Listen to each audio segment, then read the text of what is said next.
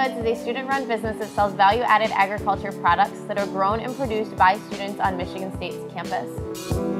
Being an entrepreneur to me is really special because it's kind of a track where I am making my own impact, and things that I believe in and things that I value are things that are instilled into land-grant goods. So when I talk about creating the next generation of food activists, I'm doing that through my entrepreneurism. I really value that.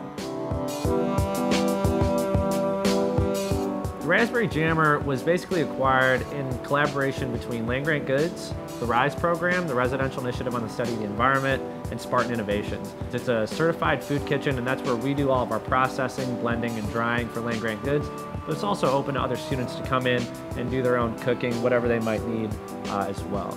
To me, being an entrepreneur means to educate the future and to impact the future. I think that it has allowed me to jump outside of my comfort zone and learn how to be my own boss and trust myself, because I have to make the decisions for this company along with my partners.